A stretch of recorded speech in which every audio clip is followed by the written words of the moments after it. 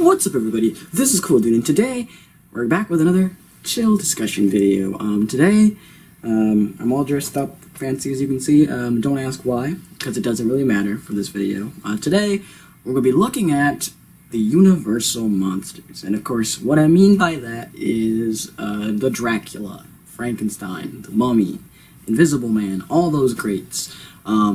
And most notably, we're going to be looking at, can the Universal monsters exist nowadays? And many of you may be thinking, what does that mean? Like, what is the question there? Well, basically, what I'm trying to say is, could it be possible that the Universal monsters can exist nowadays? Like, can we still make movies about the Universal monsters? Or are they literally just, you know, fads and whatnot? I mean, this year, we did have the hit of The Invisible Man, surprising hit of The Invisible Man, 2020, but then 3 years, I mean, not 3 years, dang, it's already been that long, man, time goes fast. Anyway, but literally, yeah, like 4 years ago, we had The Mummy with Tom Cruise, and that was terrible, atrocious, like one of the worst monster movies ever. So could it be possible that the Universal monsters can only really exist in the 30s and the 40s, 50s, 60s? Or are we not doing something right in modern day to bring them back? Well, first of all, it's important to understand that the Universal monsters came in a very, very early time. Like, it's so hard to believe that in 1 year, like Dracula and Frankenstein is going to be like almost a century old. And that's crazy. It came out in 1931, which is insane to think about how much time has gone by about that. So, you know, there were very much black and white movies, so there was not as much gore back in the day, not as much like action as you would think, a lot of dialogue, and a lot of atmosphere building with Dracula and Frankenstein and whatnot, and which is why many people, I don't know why, but many people think that the Creature from the Black Lagoon is kind of the weakest link in the Universal Monsters catalog, because that one came out in the 1960s, which was the time where a lot of the movies were about, like, sci-fi and, like, creatures and aliens and stuff like that. Because we had, like, ants, and we had, you know, It Came from Outer Space, all those other movies, like, that are all sci-fi based. So a lot of people think that that's what kind of ruins Creature from the Black Lagoon. I don't think it ruins it. It definitely feels a little off, like, with that kind of movie with everything else. I like to think of it as a unique movie. Like, I'm glad that it's a Universal monster just because it's just so different from the other movies, you know?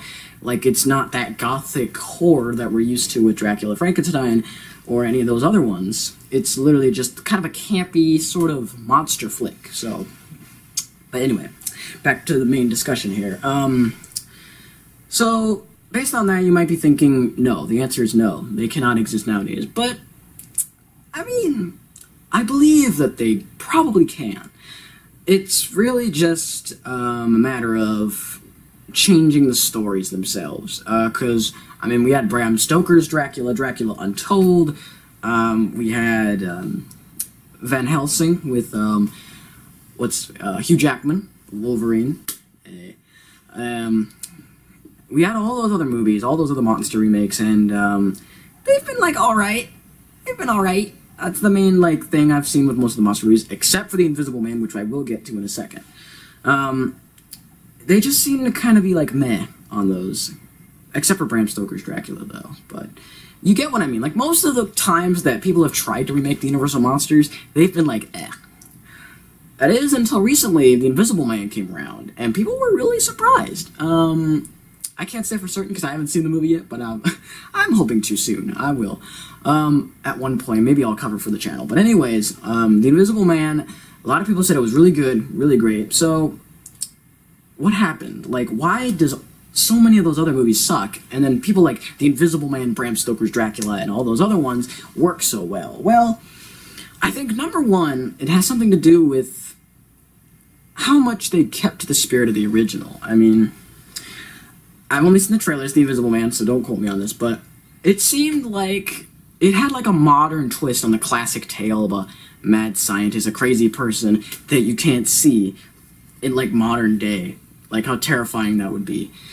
So, as much as the classic Invisible Man with Claude Rains is just iconic and just timeless, something about this new one, I think, people really liked the modern twist on the story of the Invisible Man. So I believe that if we want the Universal Monsters to be around, which I do think is important, because the Universal Monsters, to me, really helped shape the way horror movies are made now, like with atmosphere and with monsters and with like all these different elements of terror, suspense, and, you know, all these other elements to it, supernatural stuff, that has heavy influences on all the other classic horror movies nowadays. So I do think they're important to keep around and to, not to necessarily make a lot of movies about, but at the very least keep them remembered. At least have them be like, instated in history as like, just timeless horror.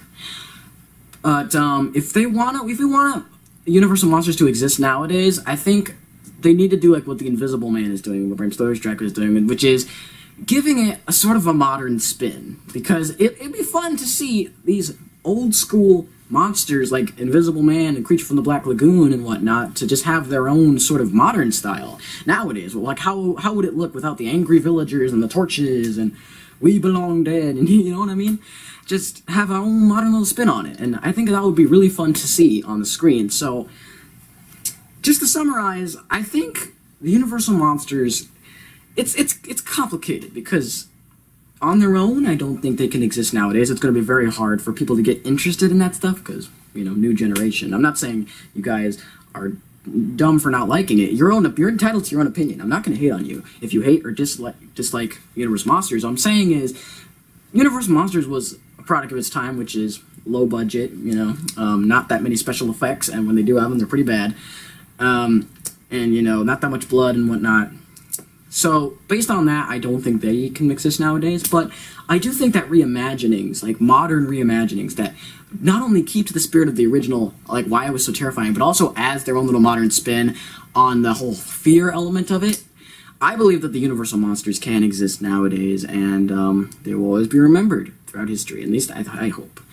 And that's going to wrap it up for this video, guys. Hopefully you guys enjoyed it. Hopefully you guys enjoyed this chill discussion. If you did, please leave a like on this video, and let me know in the comments below, you know, what are your thoughts about the Universal Monsters? I know probably many of you watching this do not know anything about these movies. You probably have never seen them before, but at the very least, if you have, just let me know what you think of them. And until next time, guys, stay cool, and I will see y'all in the next video.